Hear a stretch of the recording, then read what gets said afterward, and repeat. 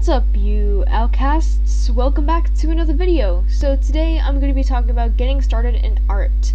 I'm only going to be talking about things that I feel like are important for beginner artists, and I also just want to give a bit of a disclaimer out here, and that is that I've been drawing for 9 years, and even with that experience, I don't feel like I'm qualified enough to give beginner advice, but I wrote down what I think would be good for beginners for getting started in art, and I did ask for help by other people as well, and I'll be giving their advice at the end. So it's going to be a mix of advice that I thought of and advice that I've gotten from other people. So sorry if I come off a bit unsure in this video, and it's just that I guess I'm not fully confident in my art. I'm not saying my artwork is bad. I definitely believe it is improving, especially because I went through my old sketchbooks not too long ago, like about a few days ago, and I realized, wow, I've come very far. But even with that, I still don't believe that I am fully there yet, so just to be aware of that. So yeah, let's get into the advice that I have for you guys. Alright. So the first thing that I want to say is to not worry about what art supplies you have in this moment right now. You are just getting started, so getting professional art supplies is not necessarily what you should be focusing in on right now. Just a lot of people seem to think that they need a Cintiq to get into art, or they need to have Copic markers, or having, Daniel Smith watercolors or something like that. Just focus on what you have right now. Having professional art supplies and not knowing how to use them just defeats the purpose of having that. You need to learn with what you have and then move on to the more expensive stuff. I'd only really recommend getting more expensive stuff if you were to take on commissions, especially with traditional art. But right now, if you're just doing things for yourself, I would not think about getting professional art supplies just yet. Another thing that a lot of people don't understand is that it takes years to get good at art, and pretty much anything. It takes years of practice to get where you want to be. Hell, I'm nearly 10 years into drawing next year, because I started when I was 10, and I'm still not happy with where I am right now.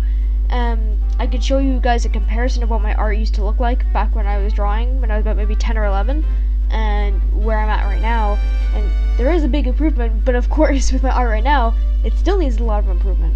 So just be patient.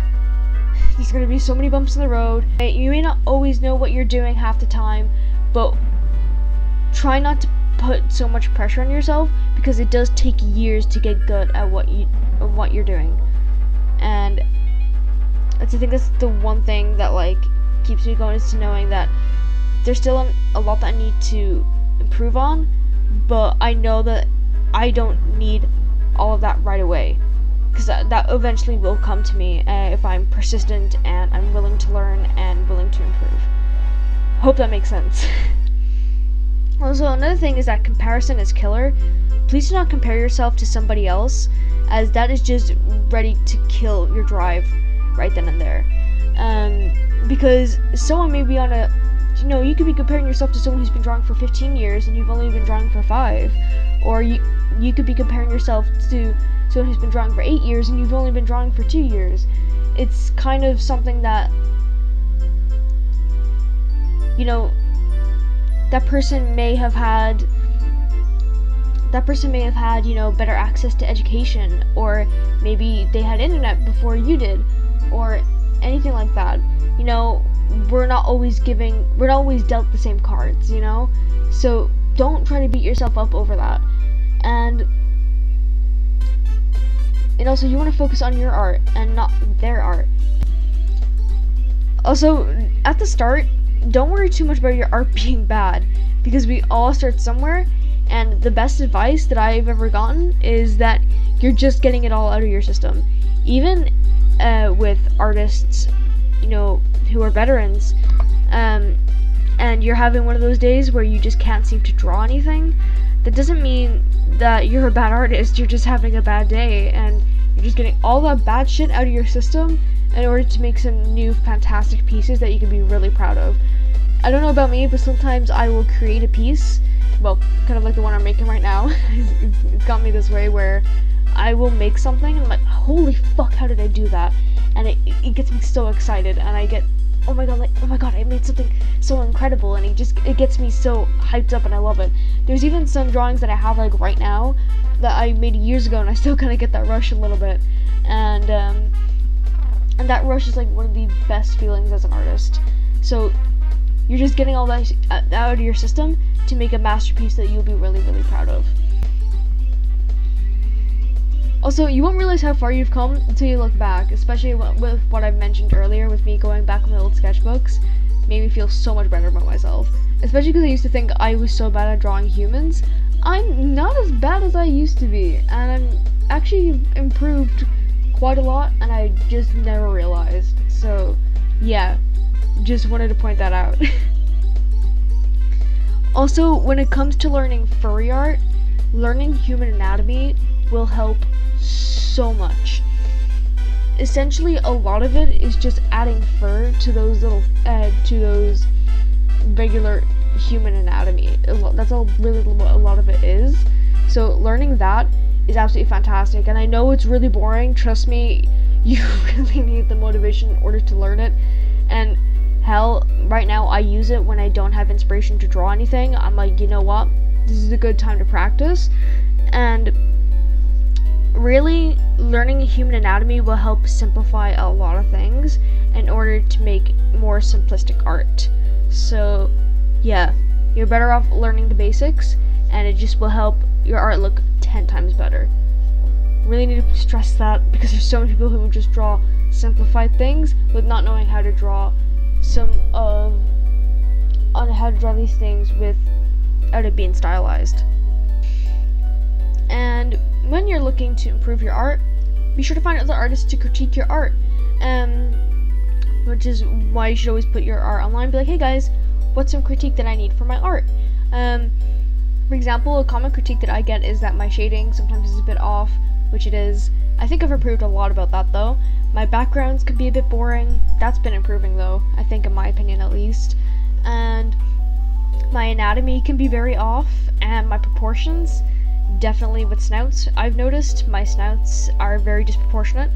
And just, you know, get that critique, and in order to help, in order to see where you can improve, and look up certain tutorials on, okay, so I'm not very good at drawing masculine lips. Let me have a look at a few tutorials, or look at a few references in order to make, you know, masculine lips look more masculine and not feminine. Also, this one is one thing that I always say to myself, especially when I have a piece that I'm looking at and I'm really worried about screwing up, is that I can always remind myself, that I can always remake the piece. It doesn't always have to look perfect, especially when later down the line, I can remake that piece if I want. So keep that in mind, is that I can always go back and remake the piece. So it literally isn't that big of a deal. For example, I have one piece of artwork that unfortunately got ruined because it got water on it, and I can always go back and remake it. And it's really funny too, because I was with a bunch of friends when it happened, and none of us know what happened. All we know is that the piece got wet, and I decided, you know what, it's fine. I'm not gonna get angry at you guys. I can always remake the piece. It's okay, you know. So like, I understand that like it can be very frustrating, but I understand that it can be very frustrating, but you can always remake the piece. So try to keep that in mind, and get that little bit of pressure off your shoulders, because you can always remake it. And the last two things that I have is to use guidelines and to use references. Now, one of my biggest things that I should have done when I was first getting into artwork was to use guidelines. I never used to use guidelines. I would just look at a picture and just draw it freehand. And that worked for a while, but it really did not do anything for me at all. I never really learned how to draw things on my own. And once I learning how to use guidelines and start using guidelines, that's when I started learning to draw things by myself without just looking at a picture and drawing it. And that's why you should always use your guidelines, using your line of action, drawing a circle for the head and for the body, and also for proportions, 7.5 heads can fill into one body, that sort of thing. Well, that's really more for proportions, but using all of that can really help you, break out of relying on references and knowing where everything can go. And yeah, so I really, really heavily recommend using guidelines. And also, even without using guidelines, things can look really off if you don't use them. So they're really, really helpful, and I see some artists do that, and it's really helpful it's really useful to use guidelines. So yeah. And then when it comes to references, I see a lot of people say that references are cheating, which it's not. How are you supposed to learn anything if you don't look at a reference? And also, even if you've been drawing for years and don't know how to do a certain thing, that's not cheating. You're always gonna want to add stuff to your visual library, and sometimes you can't always call everything from memory, especially when you say you haven't had a lot of practice, drawing baseball bats or drawing, motorcycles or cars or anything like that. You're gonna want to look at a reference or how to do a certain pose, you can't always recall that, so you always need to look at a reference, or even just in case, sometimes you're like, I'm not entirely sure, I think I can do it, but I'm not entirely sure, just even get a reference, up just in case, or have multiple references. That's always a really good thing. So references aren't cheating, they're there to help you, and they are resources. And sometimes even in art classes and stuff, and in college, you're gonna need references. So yeah. So now I'm gonna move on to the things that other people have said. So yeah, here we go. So practice, do what you're comfortable with, and enjoy the process. Stick with it. Don't become disheartened after a week. It took me 6 months to even remotely like my art, so stick through it. Practice, use references and tutorials, and experiment. Some art techniques like painting have a much greater practice requirement than, say, sketching. Never be discouraged by comparing your art to others. Everyone starts somewhere, including artists you idolize. Make sure you have a beginner mindset and don't let envy get the best of you. Don't do everything at once, like chapters in a book. Make sure to spend a good amount of time on each chapter. Colors, anatomy, gesture anatomy, perspective, face gestures, etc. Also, try to look at some popular YouTubers and artists. Also, don't do art every day and don't overwork yourself. Make plans and make sure to spend at least 30 minutes doing art. Of course, you don't need to make a masterpiece every 30 minutes, so you can just practice oversimplifying those already stated chapters, drawing smooth lines, etc. It also can be said that someone who starts doing art will have difficulties controlling their hand. Oftentimes, they will look shaky. To counter that, please have at least one paper you will practice drawing lines and shapes by making huge, elegant moves. Of course, you can always try bit by bit as well, but for me, making big controlled moves really makes the lines look more natural. Don't be scared by line art. It's okay to trace. All artists have at one point or another. The important thing is just not post your traced work and only using it as a learning tool. We don't stand art thieves. Very true. Another is learn the bones and muscles on the human or animal body. I know it might not be as exciting as jumping into fun, flashy colors and shapes, and beginners will usually say, well, I don't want to draw realism, I want to draw comics or anime art. I can guarantee that learning bones and muscle groups will skyrocket your artistic journey. Even if you don't draw realistically, just knowing where everything should be and how they react to being pulled and flexed will make drawings in general a whole lot faster.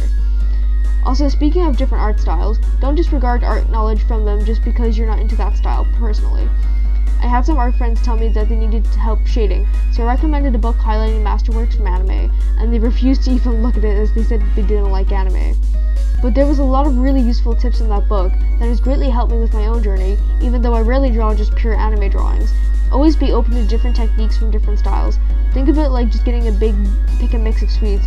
If you just take from the strawberry box, that might be just fine, but why not take some lollies, banana gummies, and Chucky mice while you're at it?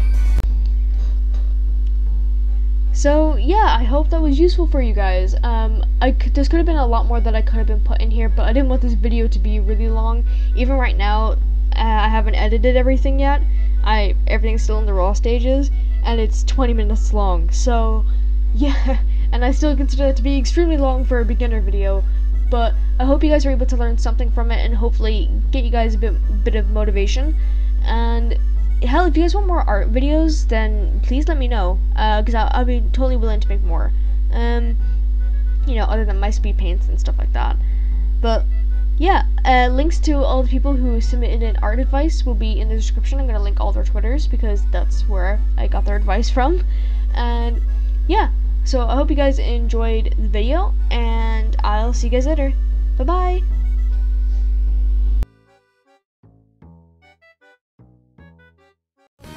You never see it coming.